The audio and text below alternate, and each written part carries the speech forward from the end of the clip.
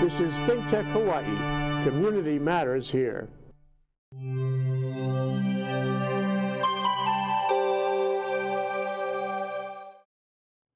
It is Thursday, folks. Ted Ralston here, our downtown Honolulu studios of ThinkTech Hawaii, overlooking a kind of a construction in the background here, I guess. We're rebuilding the studio. You see some of the structural members back there behind us. Anyway, our show, Where the Drone Leads, where we bring you current and relevant information about the emerging world of droneism, people who play in it, the agencies who manage it and such. And today we have on as our guest from far across the sea in San Diego, Punahou boy, David Place. Dave, welcome aboard again. Thanks, Ted. Good to see you again. Hey, looking good to seeing you there. The sun hasn't set yet in San Diego, apparently, like it used to set when we had this show late in the day. Yeah, nope. Okay, you're checking to see if the sun's there. I like that, Dave. That's good policy. Anyway, David Place, ex-Punahou, ex-Navy, ex-Naval postgraduate school, and a long-time UAS operator, planner, aficionado, program manager. Welcome on board again. We see you in the, looks like the studio loft of your house in San Diego. That's where I am. Okay, good enough. I thought about going out in the backyard, but it looks too much like Hawaii, so I don't want to do that. Okay. Anyway, we're at the kind of an interesting kickoff point here, David. We had a good conversation with Jay Fidel last week on this show, looking forward to this incredible FAA, Department of Transportation, White House initiative that got launched a week ago today. And then we had more information on Friday and more information even as late as today on this Department of Transportation FAA pilot program, where UAS, unmanned air system drone operations, as conceived by state, local, and tribal governments and agencies to best affect the usage of these systems in their own domains, is what this pilot program is all about.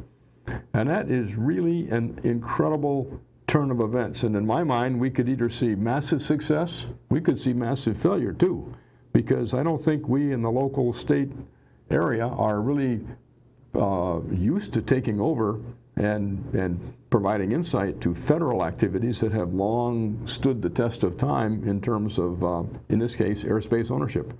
So let's kind of discuss back and forth where this all might go, look for a model where it might be useful to wrap our relevant thinking around, but discuss how we should all go forward from the knowledge we've got in the background on making something out of this this pilot program opportunity. What are your thoughts, Dave, on where this is all going? Well, first of all, I did see your show last week with Jay, and he asked some awfully insightful questions for a man off the street, I must admit. But anyway, to answer your question, I think that what we will likely see is the usual suspects that do have a significant amount of experience in this arena participating. They will probably be the lead agents. It's encouraging that there's a presidential memorandum and that he's involving the Secretary of Transportation. So you have folks like New Mexico, North Dakota, Nevada, Virginia, Texas, Alaska, all those usual suspects where the test sites are. Clearly, they have the knowledge and the subject matter expertise to make some potent and relevant contributions. My concern is, now out in Hawaii, you don't have a test site per se, although you have your Pan-Pacific initiative. You are out there with a lot of other folks at the research lab there with the University of Hawaii that do have some knowledge and can make valuable contributions, provided you have the opportunity to do that. But there's other areas like some of the smaller, less populated states that don't have the same expertise that you do, not picking on Idaho or Iowa, but some of those other states that have just been out on the periphery. My concern is that those folks don't have the resident expertise nor the wherewithal, bandwidth, if you will, to make similar contributions. But I would think if we can get all the test site states, Hawaii, Oregon, those folks, in addition to the test site states that do have a lot of experience, I think you can make some valuable contributions. And while, yes, the federal government and particularly FAA is charged with providing safety in the national airspace, I don't think they have a monopoly on some good ideas. So folks like you, and I think maybe you're going to speak with the Civil Air Patrol folks out there here next month, but clearly you have a lot of insight as to what constitutes safe and effective operation. I think it's also valuable that the initiative is reaching out to the commercial side and not just DOD, Homeland Security, et cetera.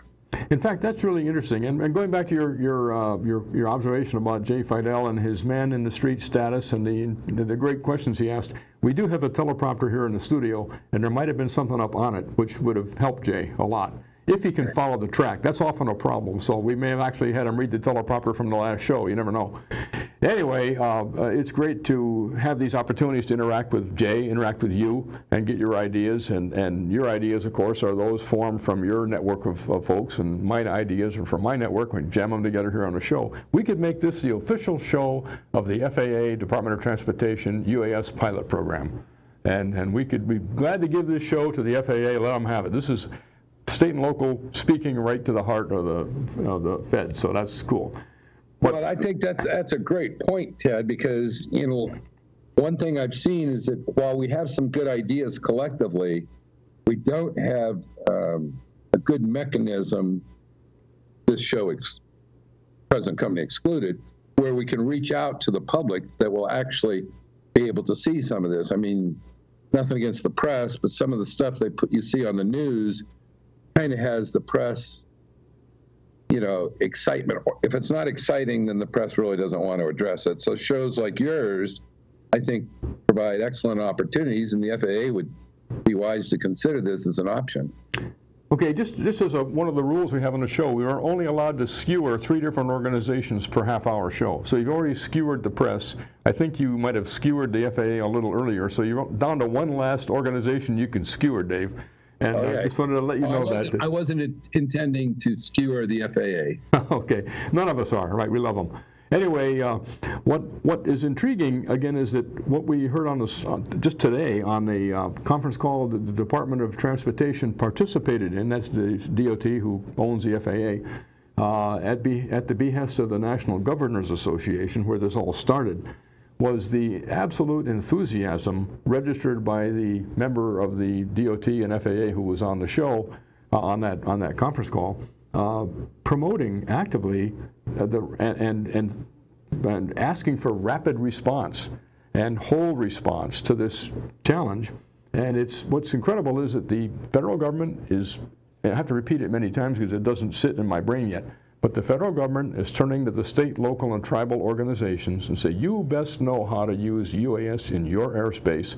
Please stand up and tell us how best to use it in terms of location, in terms of manner of usage, and maybe time constraints or time limits on usage. If you can just stick with those, we'd be very happy to hear what your thoughts are and how to manage, how to enforce, and how to regulate and control. And they're not asking for any rules to be written. They're asking for ideas. And then this thing has a 3-year life on it, and after 3 years, whatever is out there either sticks permanently through some formal program or goes away because it didn't work. But here we have the federal government turning to the states and local areas and saying 200 feet at least airspace and maybe 400 feet, consider it yours to describe how best to use that to suit the local economy, the local lifestyle, the local topography, the local whatever it might be, because you may know that better than we know that. And that isn't what we normally see in a strong federal-centric government that wants to build on itself. This is getting rid of it and pushing it out into the far corners, provided we can still maintain air safety in the commercial and military air traffic. So again, I think it's caught us all by it's sort of an enjoyable surprise. And I was just telling one of my colleagues this morning something that you might even remember. 8th grade down at school down the street here called Punahou. And we had to write a theme in 8th grade English, we had to write a theme every week. Every Friday we had to turn in a theme with a subject that was given to us on Monday. And we all, you know how Punahou is, you all whine and cry when you don't like what you're being told. So we, as students, would say, that's a lousy idea. We don't want to write on that subject. Teacher, you gave us a bad idea. We can't write on that. Come on, give us something we can write on. Let us choose what we want to write. No, write on this subject. Okay, we whine, cry, and then submit on Friday. At the end of the semester, the teacher, Ms. Bill Knowlton, said, okay, guess what? For this week, you guys can write on anything you want. And we all said, oh, we can't do that. We need structure. We need to be told what to write on. So you can't win either way. Anyway, that's what's going on here. We whine and we complain to the FAA that this doesn't work, that doesn't work, and why are you guys doing this to us? You don't know what the local operation's all about. But they said, hey, you guys figure it out then. And you have 270 days to do it. 270 days from yesterday, so there's 269 days to do it. The clock started clicking yesterday when the Federal Register announcement came out. So they want whatever comes out of this that gets designed and gets conceived and gets authorized to be rolling in 9 months, 270 days.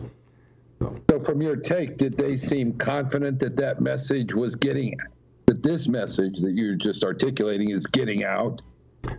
You know, that question didn't come up, but I think that's one of the points we have to make back. And in fact, what we'll do, David, we'll ask FAA if they want to come on this show next week and tell their story this way, and then you can circulate on the news service that you've got, and we'll get the word out to everybody. And really do our service properly here. But again, it's just such a, it just sets you back so much when you suddenly realize you can't complain anymore. Now you have to perform. So we're moving from a complaining organization to a performing organization, which means we have to have concepts and fairness and balance. In fact, I was really struck by the fact that some of the terms in here are all about community involvement, making sure that there's nobody in the community who says, no, that's not a good idea. Or if they do say, no, that's not a good idea, then we provide a time or something like that where they're okay with that. So describing the location, the manner, and the timing, or the time intervals in which UAS can be used to the community satisfaction, that is just such a incredibly new and novel idea that, again, I think as a group, we're not really prepared to have those thoughts in mind. We are so oriented towards a structure imposed upon us and our response to that. But this also says, and here I am, we have another rule on our show, in addition to only skewering 3 people or 3 organizations, we don't allow monologues except from the guy who's the host. So I'll monologize one more step here. We do have to respect, I think, other programs that are going on, like unmanned traffic management program. And that's where I was really interested in your thoughts on how the unmanned traffic management program is moving forward, and where there are pieces in there that can be pulled forward, maybe in conjunction with other pieces or isolated by themselves, such as some of the detect and avoid technology and such, that might fit into this picture of what a locally mandated system might look like. I know there's a meeting on the 30th down in your area, San Diego, where the next phase of unmanned traffic management is going to be looked at. But where do we turn to, do you think, to get a really good idea of what's worked, what hasn't worked, what's been developed, what is still waiting to be developed within the UTM framework, so that a robust picture can be brought up and we can pick from it the things that are useful? That's a great question, Ted. Well, first of all, going back to your point, I think it's just, not only is it amazing that the DOT and the FAA are pushing down to the state and local levels, but the fact that there's an executive branch edict out there that directs us, I think, is a tremendous step in the right direction. As far as UTM, or unmanned aircraft systems traffic management, goes, I have not seen an update on that in probably 9 months at least. So I'm not quite sure where they are. So I think this review that they're going to conduct on the 30th of this month here in San Diego will be insightful. I know there's a lot of companies out there that are working on various approaches to, I think one of the biggest issues with the whole UTM is being able to conduct sense and avoid, or detect and avoid. So you have to be able to see not just other UAS, but also small Piper Cubs, the bigger aircraft like the commercial liners. They're fairly well equipped, and we know where they are. But where's a little Piper Cub that's flying along at 300 feet going from Timbuktu to Chattanooga? You don't know. The FAA is not sure where they are. You know, so they're flying under visual flight rules, but the UAS need to be able to do that. And there's several companies out there that have demonstrated a capability, but those are primarily on bigger platforms. We need to be able to have that same capability on your quadcopters, for example. I'll tell you what, let's get back to that thought, how we're going to take what's been done and developed so far and push it forward after we take our 1-minute break here. And by the way, the show is now used to be 45 minutes, I think last time you were on, is half an hour now, so it gets very compressed. Let's take a break and come right back and talk about that situation. This is ThinkTech Hawaii, raising public awareness. Greetings, I'm Stephen Philip Katz, the longtime host of Shrink Wrap Hawaii. ThinkTech is important to me because without ThinkTech, I never would have had a chance to realize my dream of having a show of talking with other therapists, finding out what they're doing and sharing it with the world at large. Now, for the first time ever, ThinkTech Hawaii is participating in an online, web-based fundraising campaign to raise $40,000. Give Thanks to ThinkTech will run only during the month of November, and you can help. Please donate what you can so that ThinkTech Hawaii can continue to raise public awareness and promote civic engagement through free programming like mine. I've already made my donation, and I look forward to yours. Please send in your tax-deductible contribution by going to this website, www.thanksforthinktech.causevox.com. On behalf of the community enriched by ThinkTech Hawaii's 30-plus weekly shows, thank you for your generosity.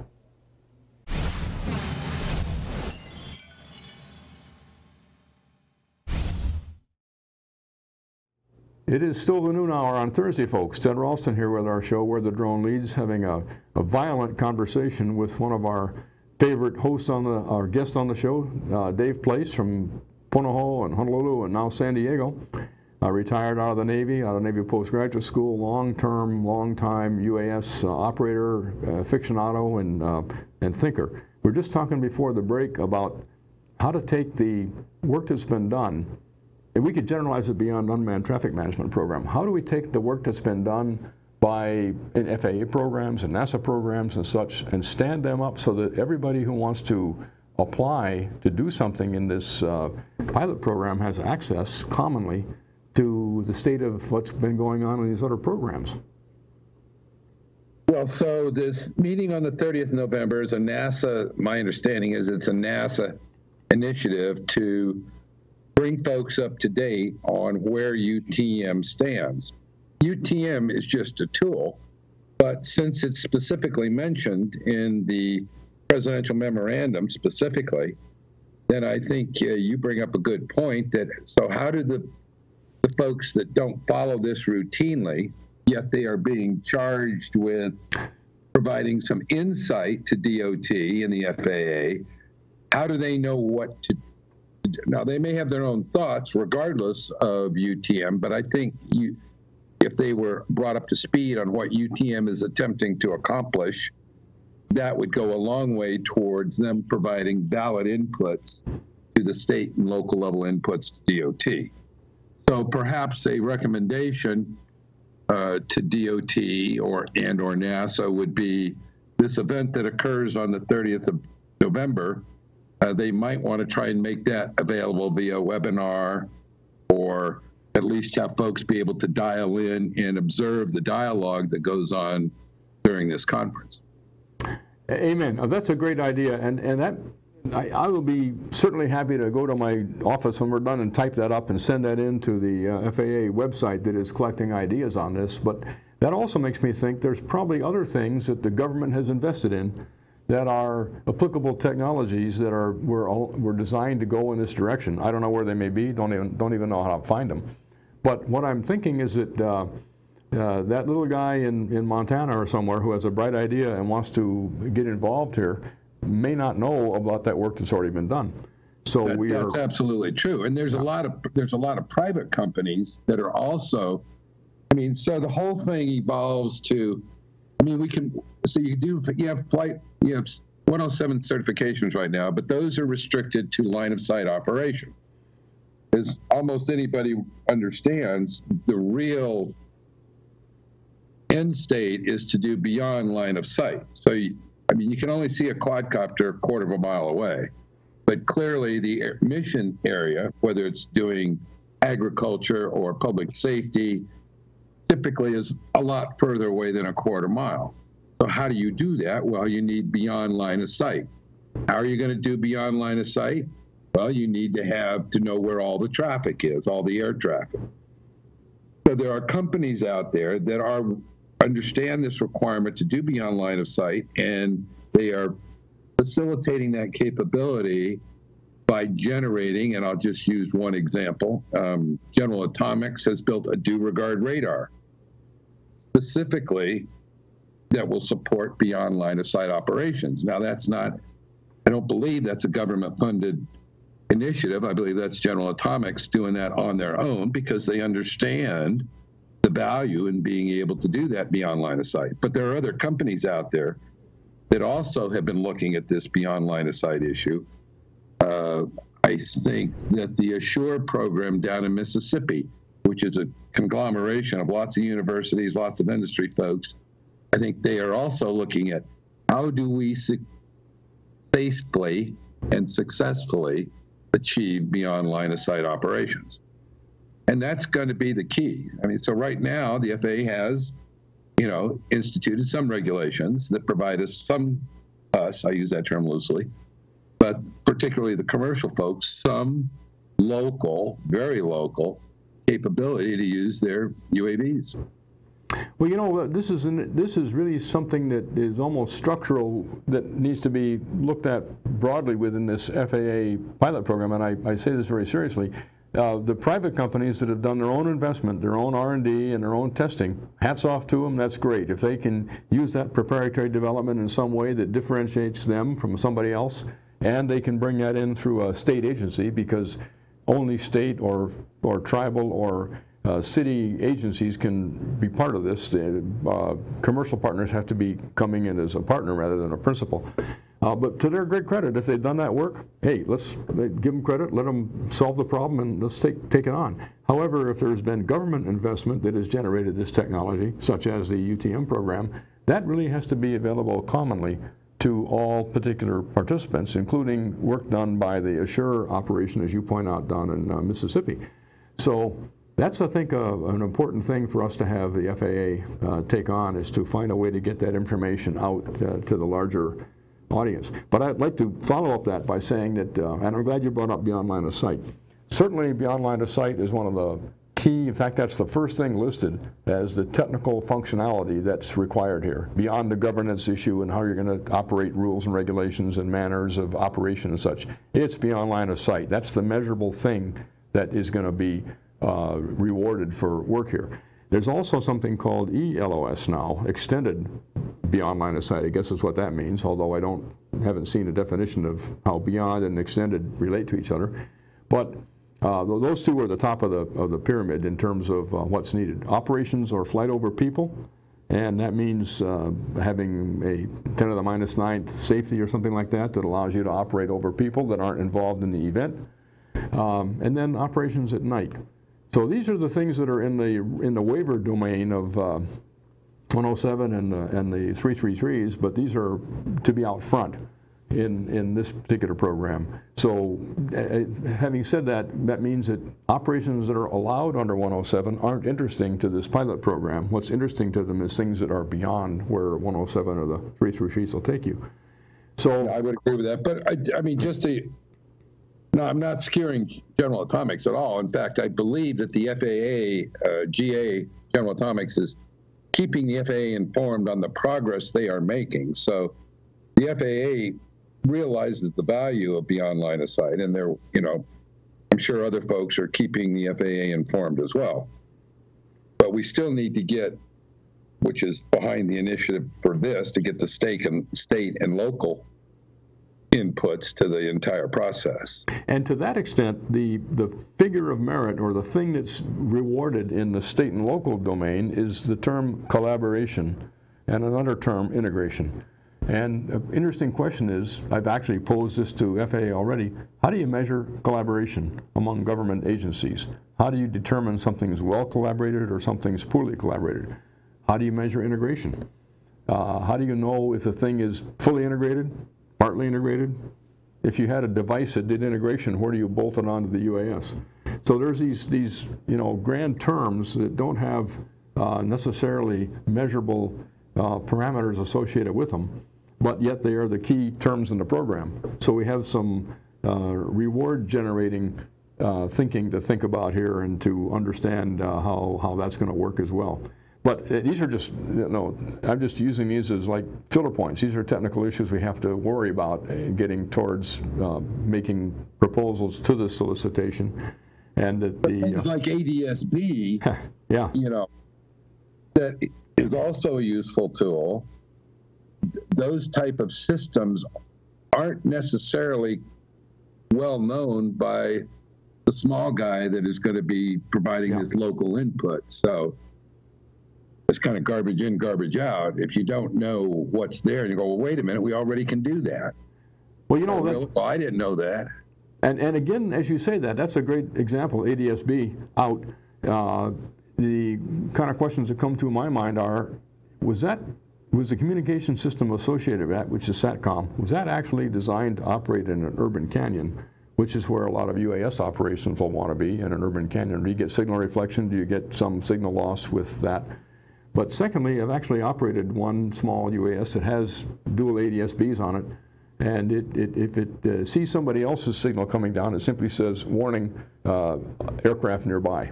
Okay, I'm not sure what to do with that. I need a situational display. I need a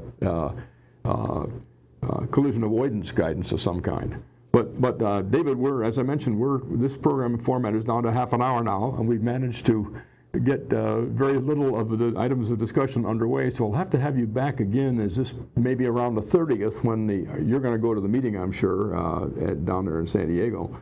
And well, let's keep talking about this subject and make this the official output of information to the public on this in this incredible FAA and Department of Transportation pilot program for unmanned air systems operated in the local environment, with local authority being invited, being requested to provide operational guidance. So, Dave, thanks for coming on again. And got to get you back here to Hawaii. We should wait till next month, till after the 30th of November meeting, so we can have some good insight regarding NASA and the UTM program. We'll bring you on for that one, sir. Very, very looking forward to that one. Okay? Okay. And the surf still breaks here, David, so your board is still around somewhere. Your 9.6 Hobie, I'm sure. And, that's exactly what it was. Yeah. Okay. Time to get back here and get some wax and get her out in the water. Okay, Ted. Dave Place, thanks for coming on, and we'll see you all again next Thursday.